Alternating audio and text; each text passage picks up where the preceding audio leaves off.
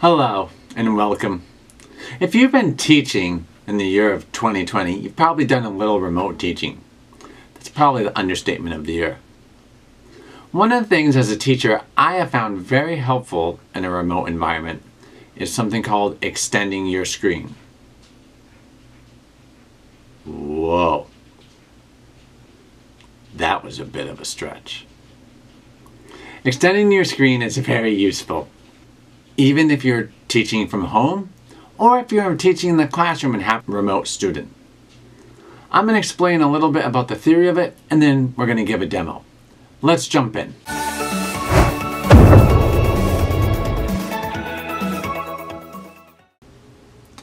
I'm going to give you a theoretical overview of the difference between extending your screen and mirroring your screen. If you're like me, and you've been teaching and projecting in the classroom, you're used to mirroring your screen. That is where your laptop screen looks exactly the same as your monitor, projector, or TV screen. That's what we're used to. But in remote learning, you may want it to be different. Whether you're at home and you have an external monitor, or in the classroom and you have a fully remote student. What if you could have one thing on your small screen and another thing on your big screen? In fact, it could be very useful. Well, that's called extending your screen.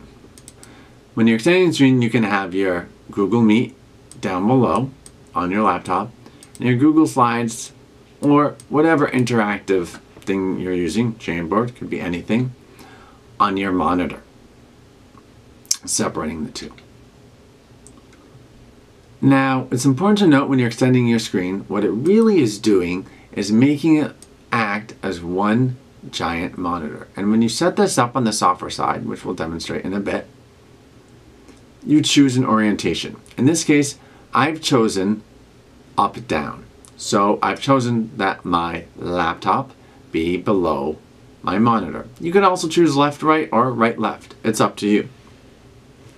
Now, since it's acting as one monitor, how do you get stuff from one screen to the next? Well, let's say I want to move my Google Meets from my laptop to the monitor. I drag it up, and as it gets to the top of the laptop screen, it will pop up to the monitor.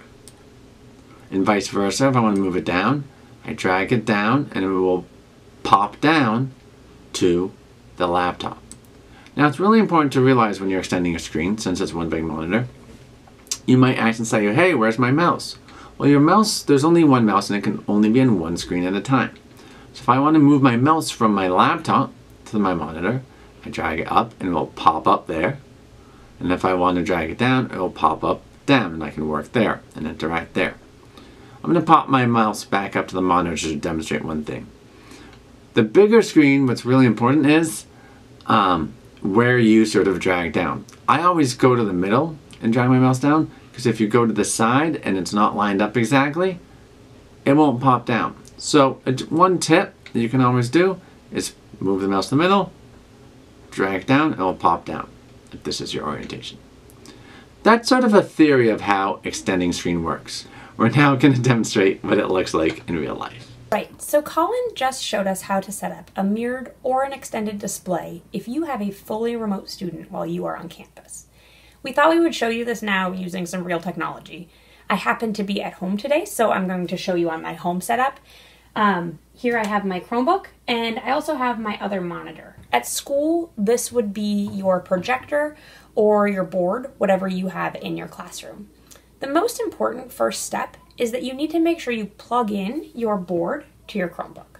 So I'm going to do that first.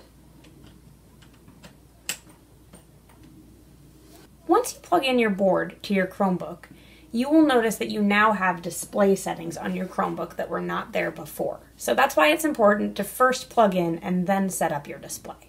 Okay, so now that I have plugged in my external monitor, I can come down here and look at my settings. So I click on the bottom right, look for the cog, and you can type in display.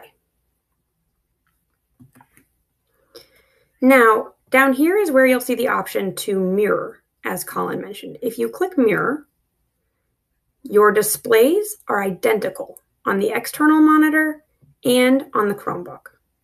If I uncheck that, you'll see that this built-in display is my Chromebook, and whatever else you have on your screen will be your projector. In this case, this is my external monitor. As Colin mentioned, you can either set this in an up-down orientation or a left-right orientation. Right now, mine is set so that the Chromebook is below the monitor. If I wanted to, I could drag this to the left, and now they can go across between the two. I'm going to leave it set up the way that Colin had it set to begin with. Now that it's set up the way that Colin had it set in his original example, you'll see that I have my Chromebook below, the external monitor is above. And so what I can do now is set up exactly like Colin mentioned. I have my Meet here on my Chromebook, and I can click over here to Google Slides and click and drag with my mouse up off of my screen on my Chromebook onto the other monitor. So there are my Google Slides on the other monitor.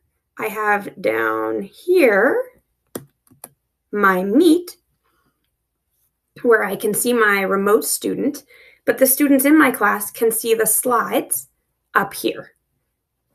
Now I can click and drag this back down onto the Chromebook if I would like.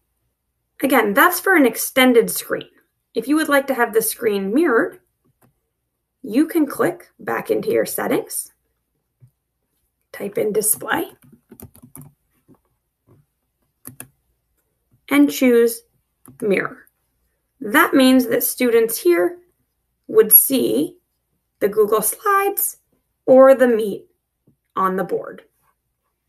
Hi, this is Colin from Makeshift EdTech. Thank you for watching our video. We're slowly building out our channel.